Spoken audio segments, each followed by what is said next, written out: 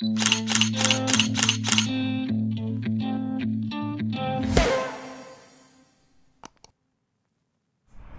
is up, guys? Welcome back to the channel. Look, got the chesty on. You normally see me doing that with fishing, but for this week's cooking deal, I'm going to do it too. I'm going to do, remember in the last video we talked about the turkey brine bucket that's available from Pitboss exclusive at Academy Sports and Outdoors. I'm going to show y'all how to utilize that whole kit that's in there. Now, instead of a turkey, I'm going to do chickens. Why am I doing chickens? Because I can do chickens in a little bit less cook time and prep time overall than I can a turkey, and with the schedule that we're on with the boys, that's everything. So I'm not gonna get too in depth of a big long intro. Thank you guys for coming along. Look, I will say this: we have hit 15,000 subscribers. Our friends over at Academy Sports and Outdoors have given me 4 $250 gift cards that we're going to give away to you guys to celebrate hitting 15,000 subscribers, hitting over 1 million views, all the things to celebrate the success, celebrate you guys, and to continue to help grow this channel and grow what we're doing here. But without further ado, let's get started with it. First thing we're going to do, we're going to go over here on my outside stove, and I am going to light this up. I'm gonna go ahead and turn my burner on, then I'll tell y'all exactly what I'm doing. You can see it with the chesty. We are just going to, let's make sure he's open already. I thought I checked this earlier to make sure I had gas, and I do. And look at that, turn that down a little bit. But the first thing we're going to do is we're going to dump 4 cups of water into that pot. Right here, I got 4 cups. Boom, boom. We're going to dump 4 cups into there. And we're going to try to get that brought to a boil. Not try, I mean, we will get it brought to a boil for sure. But in that 4 cups of water, the perfect turkey brine kit right here, that comes from Pitboss. So we're going to dump this in, this guy right here, into that, bring it to a boil. We're only going to bring it to a boil for 5 minutes. Once it's been at a boil for 5 minutes, we will then take it and we're going to dump a gallon of cold water. I'll remind you all this as we come to it, but it's pretty simple. It's just a lot of prep work to make sure that you build the right brine, that you're doing the right things. If you've never brined a bird, I highly, highly, highly recommend it. My spatula, here it is. So we got the brine mixture in there. We're going to go ahead, we're just going to swirl it all around, get a nice slurry. It's going to smell unbelievable. Hoping one of these days GoPro will come out with a smell-o-vision on here. But what you're doing whenever you're brining these birds is imparting a lot of juice into the meat, because poultry has a bad tendency of drying out when you're smoking. So, and that goes for any poultry, turkey, chickens, doesn't really matter. Do you have to brine them? Absolutely not. If you have the time, should you? Absolutely you should. So, nothing to it. We've got our brine started there. We're going to bring that to a boil. Like I said, we're only going to let it boil for 5 minutes. 5. Then we're going to kill the fire, and then we're going to add a gallon of cold water to that.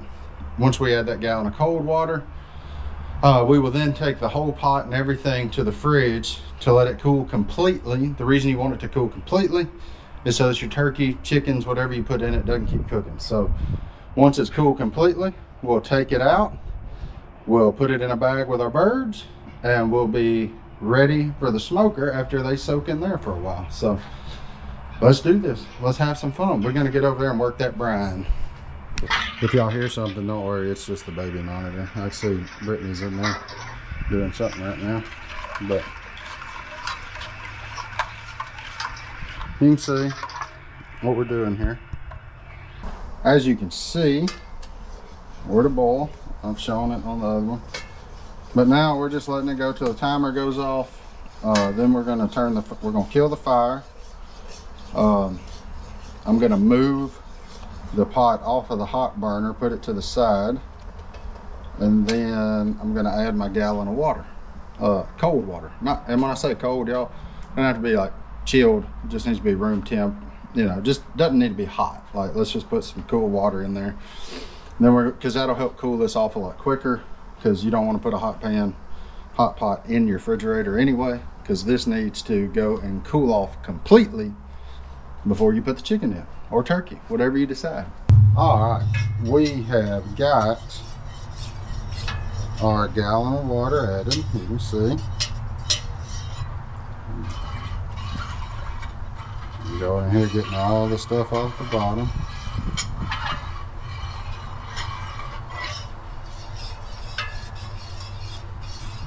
Now, all we have to do is let that cool. We want it to cool all the way down. Still gonna be a little warm. So the first thing I'm gonna do before, let's go find my lid, and I'm gonna let it cool out here.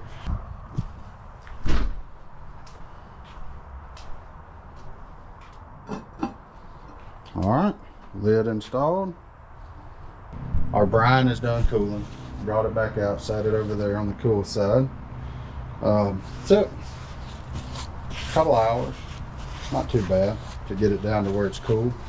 But now we're going to do the next step, which is get our chickens in the brine. So in the package, you'll see you get this big brine bag, huge, like Ziploc, but better bag. What you want to do is you'll come here with this, and I forgot something, I'll go in and get it. But you want to open him up. You want to take your chickens and place them inside of them. Now look, I've got my chickens right here. Say, why are they in paper towel? Every time I get chickens or pork or anything, I always clean off the outside of them. I don't know why, I just do. I mean, it's just something I do. To me, it seems to yield better results to get whatever they were packed in off of them. And I'll wash them, and then I'll pat them dry. But these have been washed, now they're just getting ready to soak dry. But what I like to do is I'll come in here now, and I'm going to place these birds, in theory, breast side down. When I say in theory, it doesn't matter as long as they're both going the same way. So I got the one in there. Let's slide him over. I want to get them as close to each other as possible, preferably right beside each other. That way I know which way I got him laid, just like that. Okay. Because you want the breast to be down. Back up, breast down. I cleaned up my workstation so I'm not getting potential salmonella everywhere. I've used bleach wipes on everything. The same deal that I filled it with, Pyrex dish I filled it with, I'm now going to take my Pyrex dish and I'm going to start scooping until I get to where I can dump. I don't trust myself to dump this by myself, so I'm just going ever so gently add the liquid into the bag. You know, these birds are together, they're about 9 pounds. That doesn't mean 9 hours, it really means like time and a half of one. So it's really going to be probably about 7 hours, 6.5, 7 hours. I found has been my best results.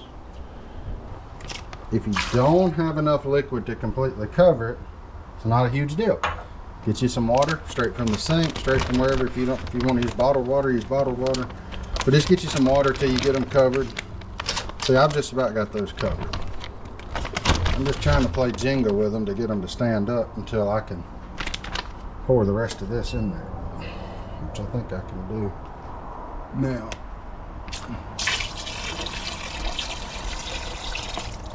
But you gotta be quick because they'll fall on you. And let's see, if I stand that up, that is about as completely covered as you can get. That's leaning now, but trust me, when I take all the pressure off of it, just a wee little leg bones is out. I am going to try to get as much air out of this bag as possible. It makes a better seal on the bird. So you see, I just keep pushing air out till I get to the very end here. You're not going to get all of it out, but you can get a lot of it out. What I'll do is I'll take the corners of these bags and I'll tuck them down the side. And I'll have to do this again once I get it to the refrigerator. But look at there, no leaks. But you can tuck them in there. And that'll lay, you see the bird completely covered. And now they're gonna go in the fridge. I'm gonna wait for a little bit because I'm gonna try to do this on schedule with the boys. But once they go in the fridge, they're gonna be there for about 7 hours. So I'm gonna do it, like I said, I had about 8 pounds. Actually, it's more like 8.5. Right at 9 to do. You think that's 9 hours? It's really not, because each bird's like, one's 4 1/4, another one's like 4 1/2, 460. I don't quite remember. So I'm gonna do like time and a half. So about 7 hours of soak time. I'll try to put those in tonight, time it where in the morning I can get them out. And then y'all will see the next steps then. Now we wait. That's the thing about cooking these kinds of things. They're labors of love. They're labor intensive. If you're looking for something quick to do, this one ain't for you. But I'll tell you what is quick about it. It's convenient that you can get the whole kit. One thing from our folks over at Pitboss, exclusively at Academy Sports and Outdoors. So if you got an Academy near you, go check it out. They'll be in stores starting November the 1st. For now, let's go put these inside, put them in the fridge. Actually, we're gonna put them outside in the outside fridge. And again, contamination. I'm weird now. I used to never even think about this kind of stuff, but I don't want that stuff around my boys' bottles. I don't want it around Brittany's breast milk and all that kind of stuff. So I'm gonna go slap him in there. And then in the morning, whenever the boys get up, eat, do all their things, and get settled back in, I'm gonna come out here, I'm gonna throw them on that Pitboss, and we'll go from there. But until in the morning, we'll see y'all, and good night. All right, guys, we are back to finish up the chickens slash turkey slash whatever you want to call it. We're doing 2 chickens instead of a turkey, but they have brined all night, or not all night, but a lot of the night. And we're about to put them on, that way we can enjoy them on this fabulous day. So first things first, I'm going to turn the Pitboss on. I'm going to set it to 275, so it can do its thing. It can light while we're getting these ready. Check them out. Ooh, look at them. Ain't they pretty? Ain't they pretty? First thing we're going to do, we're going to take the chickens out of the brine, and we're going to sit them in this pan. And then we're going to wipe them down. We're going to dry them off. We're going to pat them dry. Let's see. Let's get the bird out. We're going to let him hang for a minute. It's a lot of it. So now we'll put him in the roasting pan. Same thing with his compadre here. And they'll continue to drain in the pan. I'm just trying to get most of it off in the bag so it's an easier cleanup. All right. So we're gonna set it over there. And here's our chickens. We're gonna pat these babies dry. Alright. And now I'm gonna pat down this side while I got them up and dry. So you're not trying to get them fully dry, just pat them down, get them tacky. Nothing major. You could take them now and like spray them with olive oil. You could baste them with olive oil. You do it with butter. You can do 100 different things to give your rubs and your seasoning something to affix to. I like to just go through here with a little yellow gold. I know it's weird, but I'm not going to do much. I'm just trying to make a, okay. Just trying to make a little layer for it to stick to. Then I'm gonna rub that in. See, it's not much. When I tell you you don't taste it, you're not gonna taste it. It's just a barrier. It's a cheap way to do an egg wash, if you will. It's an easy way to do like spraying it with oil or butter or something like that. Just gives it a nice base for your seasoning and your rubs to do. So we're gonna use the seasoning from the kit on one bird, and on the other bird we're gonna use a buddy of mine, old Bart's whipping chicken rub. You just want to rub it in nice and even. Nothing crazy. See there? Look how thin that is. You won't even know that is there. So next step, what I do, see this stuff right here? You can make it yourself, you can buy it. It's in stores everywhere right now because of the holiday season coming up. But I'm gonna inject this turkey. I'm gonna hit it in a couple of places in each breast. I'm gonna hit it right in the thigh joint on each bird. And but it adds another layer of juice to your bird. You don't wanna poke a bunch of holes in it. So you wanna do like one. And what I like to do is like come in from the top side, go pretty deep, and then you'll just watch it plump up. See, there it goes.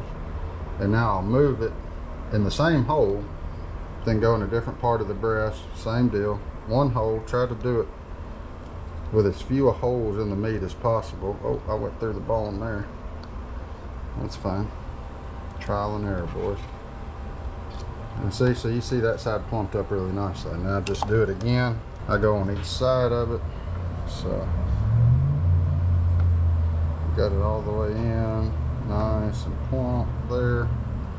Go down that way, come up this way. There we go. I didn't go through the bone on that one. But you'll have a little run out. And that's fine, it's based in it too. So now I'm gonna go in down there in the legs and the thighs. You won't really get a whole lot in there because there's a lot of bone, but I am gonna blow them up. That's one bird done.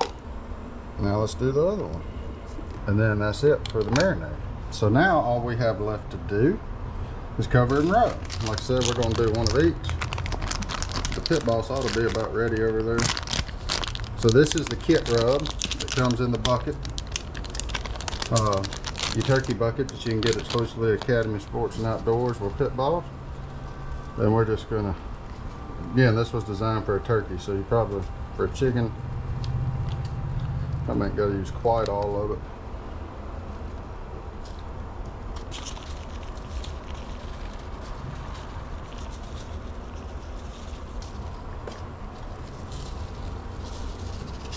All right, go with this guy, old Bart's whipping chicken, and let's just put it all over everything.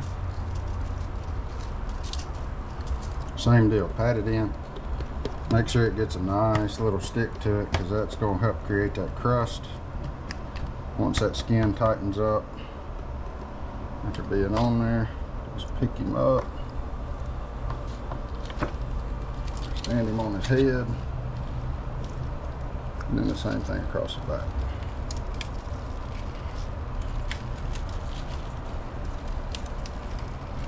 And we're going to lay him down, and we're going to let the rub get tacky, let it set up on there, and then once it does, we're going to transfer onto the Pitboss. If you haven't already, check those out. Look, groove, Zeus, ring. You can cut, you can do whatever you want to in it. You don't have to worry about it. So now that we've got them done, the Pitboss is at 275. We're going to take them and put them on there at 275, and we're just going to cook them until the breast and the thigh both hit 165. Now the thigh can get a little bit warmer than that thigh area. It doesn't have to be at 165. It can go to 180 and you'll be fine. 185. I've done it a lot of different ways. But the breast has got to hit 165 internal, just to make sure that you're covered. You don't get anybody sick and you'll want to put your probe in the thickest part of that breast to make sure that that is 165. And the cool thing is, with a Smoke It app, with that Pitboss competition, I can sit inside and watch football, and I'm looking at my probe on my deal while the boys sleep, and then even while we're feeding them and all that. I don't have to worry about anything. I can do it all from my phone, check everything there, and know that I'm good to go. So really cool feature on these competition series pit bosses is that Smoke It app. Do everything from phone. I can turn it up, I can turn it down, I can do whatever I need to do. But I've done enough chickens and turkeys, know, let's just do it at 275, let it bump. What'll happen, it's gonna be a nice slow cook, and you'll just see that skin just get really tight on there. When I put them on the grill, I'm going to put them with the back down, so the back towards the heat, so that it is actually taking the brunt of the heat from the breast. I personally don't want the breast taking all the heat. The breast is the hardest part of the chicken to get right. That's why you see all these guys, me included, cook with thighs, because they're a lot easier to get right. Not to mention they just taste better. But, and I used to not think that. I used to be a chicken breast guy, but man, that thigh is hard to beat. But you can see here, get a little bit more personal look with them. You can see that rub has kind of changed colors a little bit. I see now on that angle I missed a little bit, so I'm going to come back and hit that one more time. But you can tell that the rub's starting to stick to it, so it's time to take it over to the pit boss. It's going to go right here.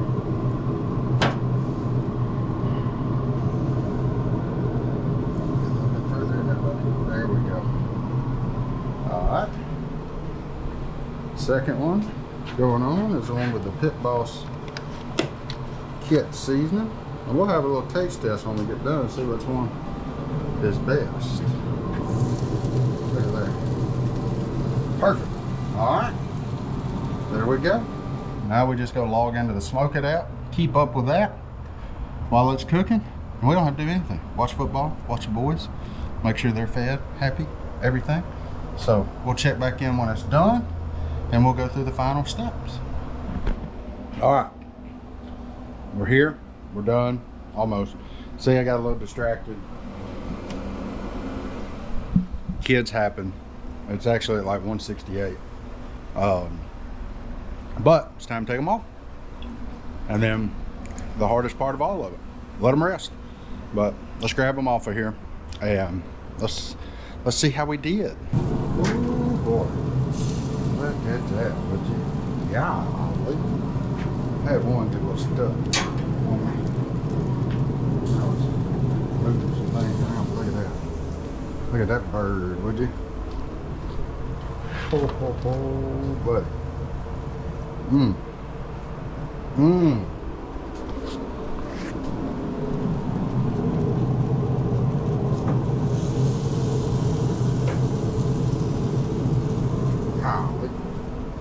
Look at him. You can see on this guy, some of the marinade got or the injection got the bubbling out. But look at them things, would you? Golly. Oh, let's get that side profile.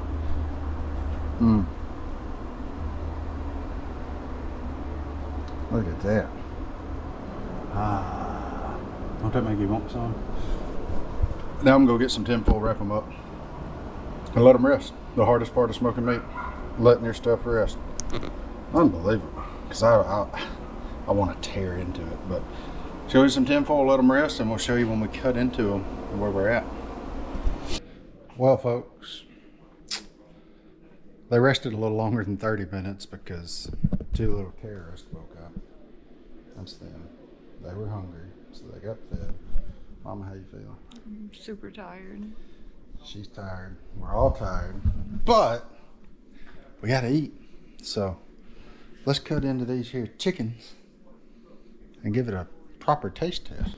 All right, let's take this wing right here.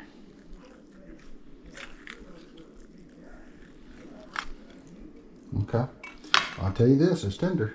The bone pulled out of it.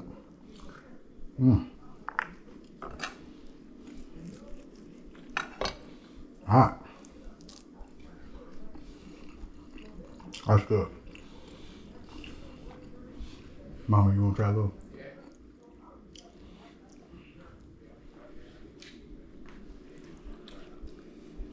Yeah, it's really good. That good? Yeah. I thought it did too. Okay. That's chicken one. Chicken number two. Let's go fair. We ain't gonna cut the wing off one and cut like a thigh off the other one. Let me get up under there. There we go. It's tender too. Bone just pulls off of it. Let's see here. All right, Mom. Give you the same piece you just had.